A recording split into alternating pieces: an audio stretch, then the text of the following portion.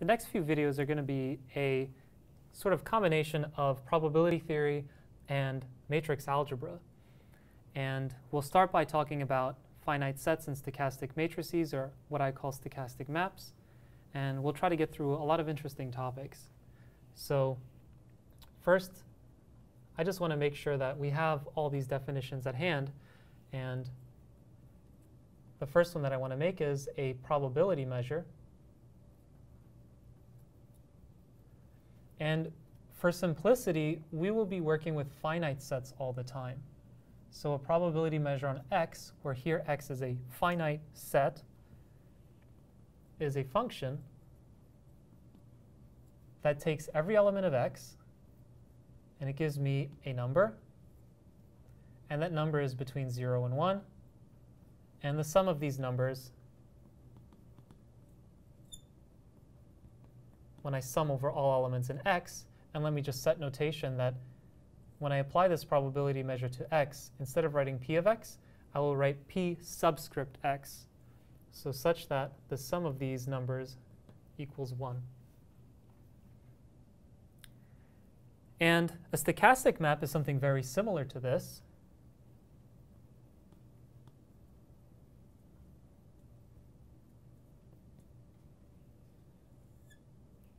And let me even set some more notation.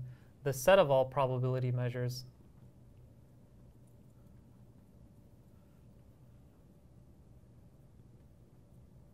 on x is denoted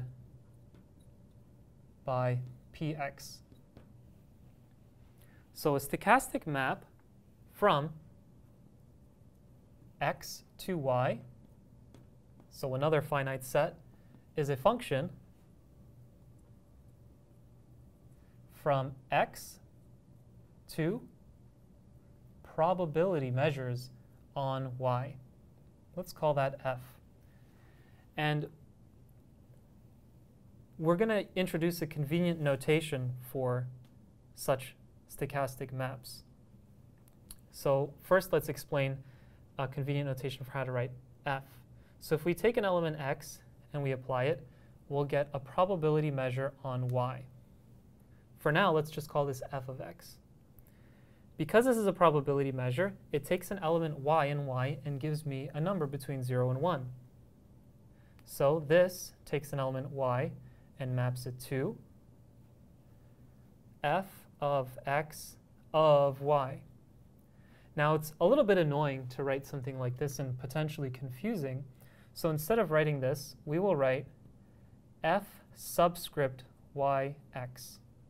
And the reason we write the y on the left is because we will end up in y and x on the right because we started in x. We'll see why this is convenient in a moment when we talk about composition of stochastic maps. And we'll also introduce graphical notation for this.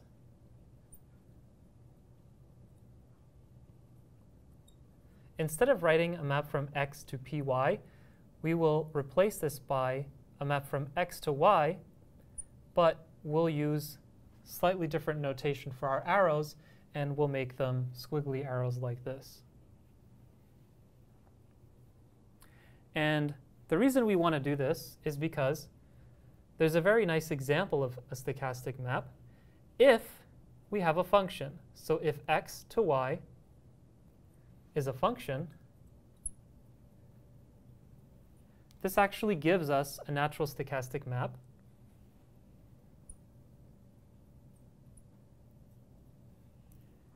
And just for this example, we'll call it delta f.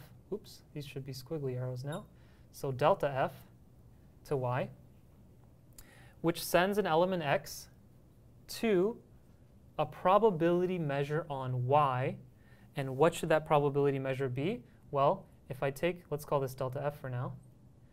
If I take an element in y and I plug in our initial element x, so again, we're using this notation here, then this is defined to be the Kronecker delta. So if we take the element x, apply f to it, we know what that is because we have a function already. And then we plug in y.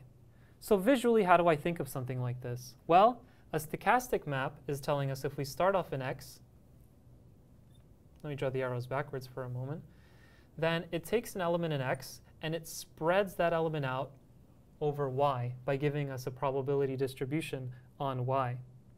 But if we already have a function, then we know where that element X goes. It goes to a specific element which we call f of X. And therefore, it does give us a probability distribution. And that probability distribution is 1 when we evaluate it at f of X and 0 everywhere else. So I think of this as a deterministic process in some sense, because we know, given an input, we know exactly what the output will be with 100% probability. So we notice that there's this close relationship between functions and stochastic maps. In fact, functions are special kinds of stochastic maps. And instead of writing delta f all the time, we'll simply write xf, and we will think of this as a stochastic map, but we'll write it as a straight arrow. Another example, there is a one-to-one correspondence between stochastic maps from a single element set into another finite set X. So this is going to be my notation for a set containing a single element, which I'm just calling a bullet, and probability measures on X. Why is that? Well, if I have a stochastic map, I apply an element of it, I apply it to an element of the domain, and that gives me a probability measure on X. But this only has one element, so I only get one probability measure. So in general, a stochastic map is, you can think of it as a family of probability measures indexed by the domain of that stochastic map. Stochastic maps define conditional probabilities.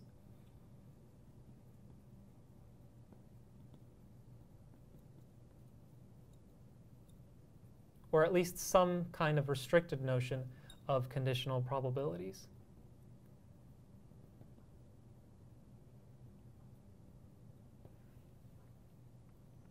And the reason is because fyx, you can think of this as the probability of y occurring given that x has occurred. And you can, if you have a definition of conditional probability and you are looking at single element events, then this definition coincides with the one you're thinking of for finite sets, and again, single element events. But if you're not, then we're going to think of this as our notion of a conditional probability. So for being very concrete, let's take X to be the set whose elements are, so pick your favorite supermarket, and let's say there's a good sale at that supermarket. And let me think of that as one element of this set X. And the other element is going to be a not great sale or a not good sale at that same supermarket. So two elements, and let Y be the elements that state whether I go to the supermarket this week or you go or whatever, or I don't go. So I go to the supermarket, let's say this week or something like that, or I don't go.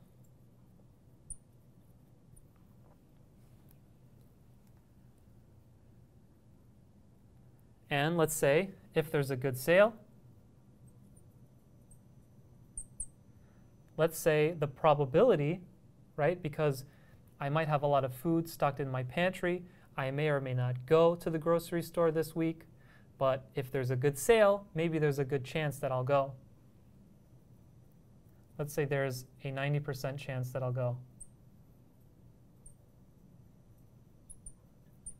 And if there isn't a good sale, well, it might be that I still need to get food, so there's still going to be some chance that I go, but perhaps it'll be less. I'll be less enticed to go to that supermarket this week.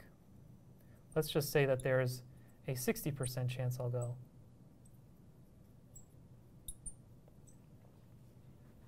And with this information, we can define a stochastic map from x to y. So this actually defines the stochastic map, and we'll come back to this in several examples that we'll look at later on, because it's a nice simple example. And the reason you can figure out what the rest of this is just by using probabilities, because if there is a good sale, the chance that I go is 90%, then there's a 10% chance I won't go, and conversely, if there isn't a good sale, then there's a 40% chance I don't go. So that defines a stochastic map. Just like with functions, we can compose stochastic maps as well, but this is going to have a really nice picture, so I'd rather give that its own video, and we'll talk about compositions in a moment.